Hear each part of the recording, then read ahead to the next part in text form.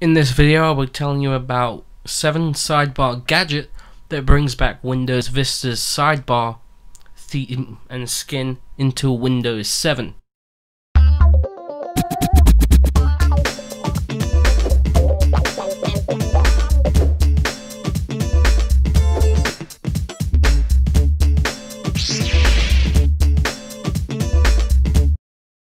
So when you get to the link in the description for this video, you need to click on download and save it somewhere like your desktop or where you'll find it easily.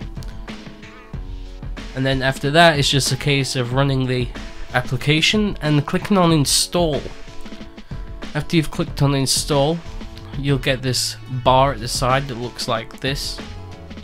If you click on add gadgets in the top corner, which is a plus sign, you can add your gadgets like normally, or you would through the menu for the gadgets.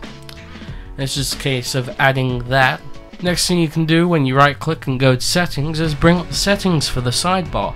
There's a lot, and I mean a lot, of options in this, including skins, whether you want to show it on the actual taskbar and other stuff like that.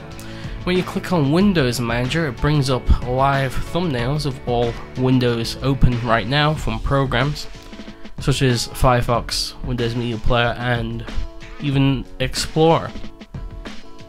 Another thing this brings is when you click on a gadget, it kind of snaps back into place when you let go of it, and it's a pretty cool animation.